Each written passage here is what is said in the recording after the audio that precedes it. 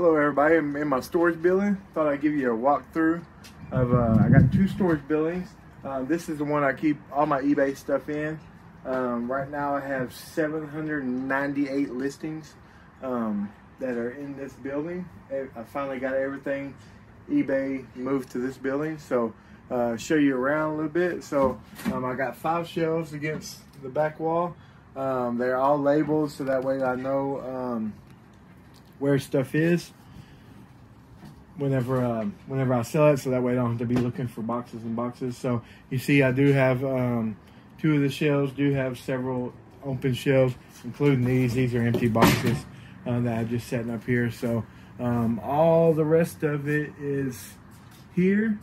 I want to say, oh yeah, there are a few things that aren't posted. So Legos that I have up here and down here, those aren't posted. Some of them are posted on Facebook Marketplace, but for the most part, they're not. And then I moved all my empty tubs and a couple of tables and things in here. So that's where it sits right now.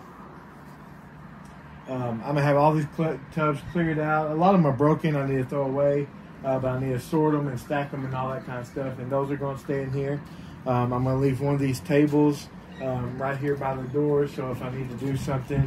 And then back in the corner, I'm gonna put 2 more of these type shelves in here that I have left. 2 or 3, I think I actually have 3. So, but I think I'm just gonna leave 2 in here. And then I'll go show you my other building and show you what I'm going to do there. Okay, and here's my other storage building. My other one is just right there, 2 doors down. I'm in the process of moving the rest of my stuff in here from my other storage building. So I do have one shelf, just has miscellaneous junk on it. You know, here's and there's, air conditioners. I brought some of my tool stuff over, but a lot of that's going back over to my house. There's another shelf, so I'm gonna put 2 more shelves back to back here, so that way I can get it all organized and ready to start posting. And then I have more ACs here. There's ACs underneath the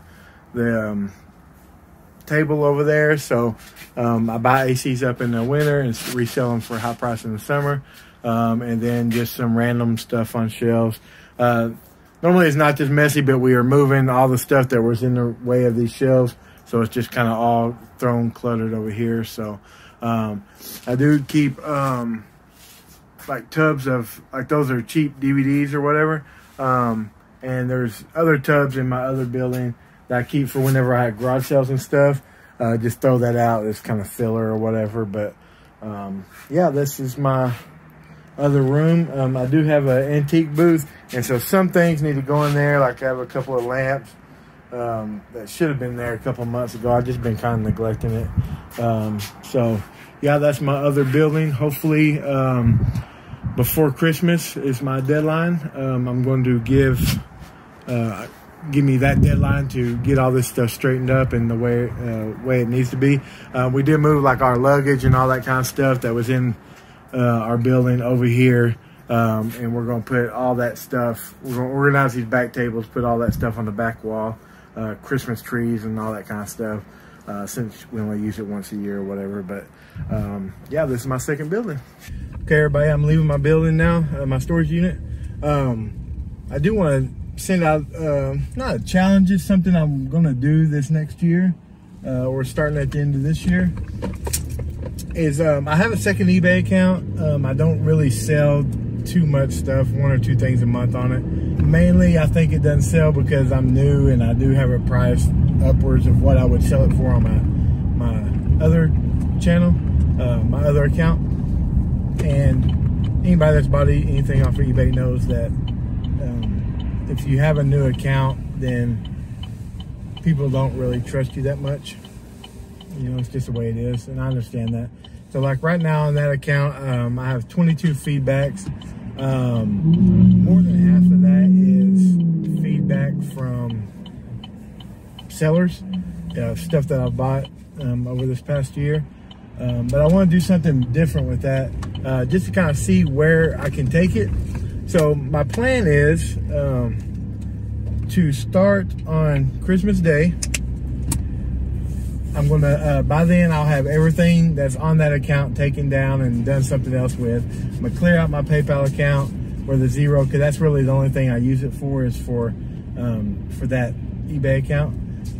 So I'm going to take that account to Xero, pay off the what I owe eBay or whatever, if it's even anything.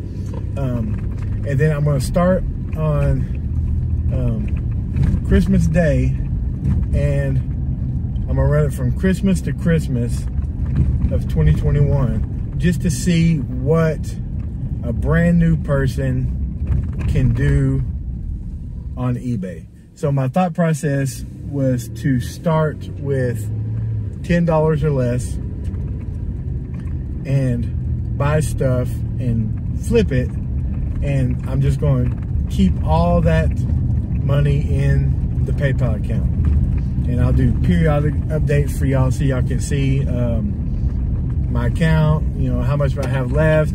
I'm gonna pay the bills and stuff, that, you know, the eBay fees and boxes and all that kind of stuff. I'll pay it all out of that account, so that way we can track better what a new person can do on eBay part-time, starting with $0. Now I know this is not for everybody, you know.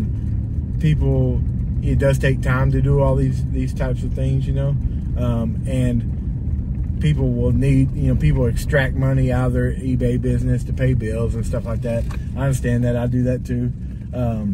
But I'm just going to keep this money separate, and I'm going to just let it build all year long, to see what that looks like. I think it'll be interesting. I've done this a couple of times in smaller sections.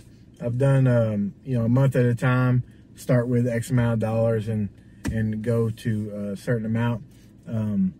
My friend on this page, Michael Sanchez, this is how he got started.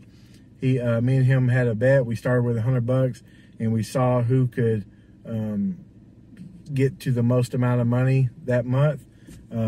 I had already been doing it for about a year and a half or so at that point, and this was his first time doing that. And I think we were somewhere around, maybe not. I think we took that $100 and turned it. I think I was like just over 1,000, and he was just over 900.